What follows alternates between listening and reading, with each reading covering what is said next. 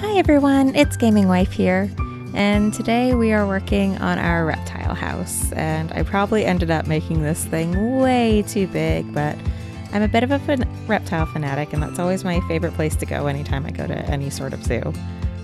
So yeah, this is going to be my main focus for the next few episodes. Also, I really wanted to work on doing some large, good-sized indoor enclosures and messing with buildings a bit more. Normally when I just play by myself, I kind of avoid that, but I'm trying to challenge myself a bit more. And this is going to be the product of that. So I hope you all enjoy watching me fight with some pathing, because oh goodness, are we going to fight with pathing.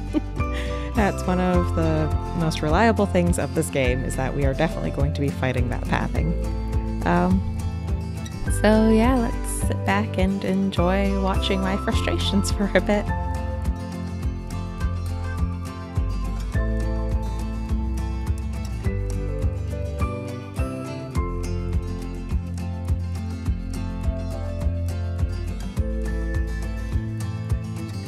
And one thing I would like to point out that I ended up regretting later as I was finishing this entire reptile house building is parts of it I really made my pathing claustrophobic. So I think if I ever redo this on another stream, or even just for my own fun, I'll probably end up doing wider paths for it, because this ended up just being kind of a pain to have to go back in and find what's causing my people to glitch and walk in a circle over and over again, or where are my employees, what are they doing, and just little game playing edits like that. I'm trying to figure out a decent size.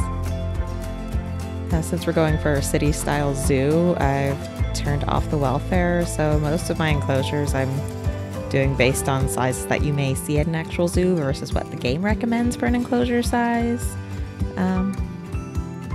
So yeah, some of my enclosures that I'll have in later videos may look a little small, or goodness, even a little huge.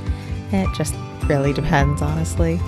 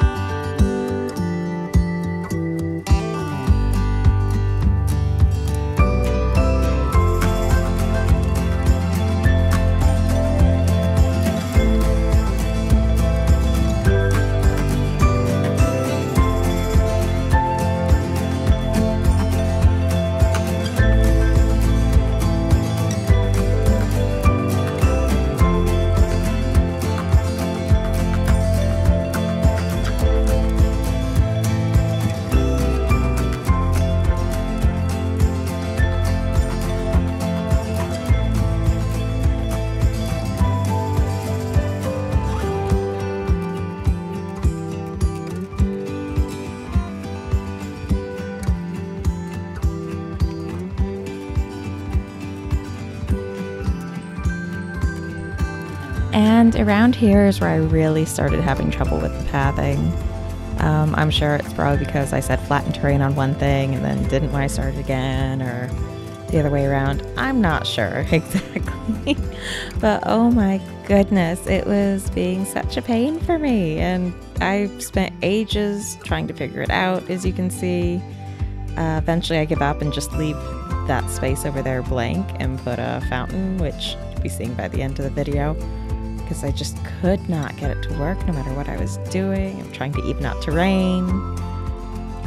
Eventually I get, you know, the larger size going, which is fine because that's where I want to put more stuff anyways, but it kind of kills my idea for a viewing area on both sides of this enclosure. So I end up just putting blank walls over it because I couldn't figure out what else to do to fix that.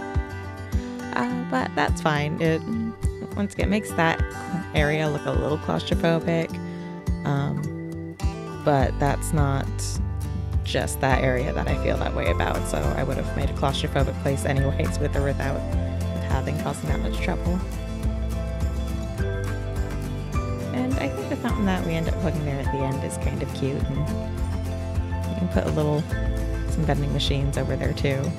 Yeah, as you can see, I was trying very, very hard to get some sort of eating area started, and I was getting so frustrated while streaming this.